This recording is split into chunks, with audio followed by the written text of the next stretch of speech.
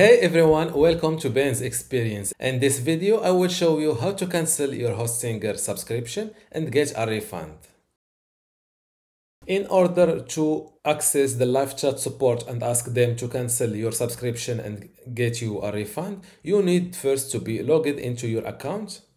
Then go to this little help icon, scroll down a little bit and click on chat now.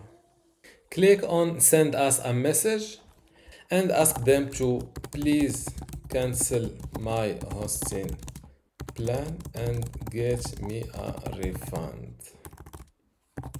After that, you will be connected to a robot first, which we don't like, but to overcome that, just ask him, please connect me to a real human. And like that, you will be connected with a real human to cancel your hosting plan.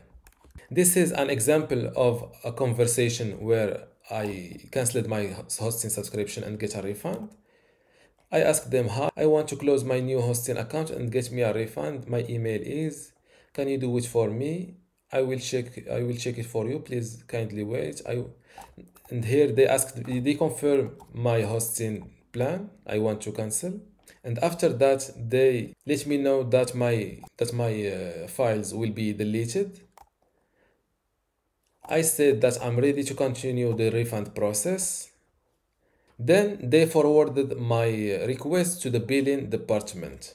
On the same day, they canceled my premium web hosting as I asked, and a moment later, they confirmed my refund.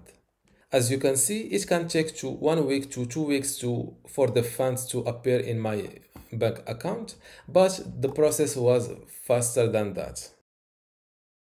If you don't prefer the live chat support method, you can contact them directly by email.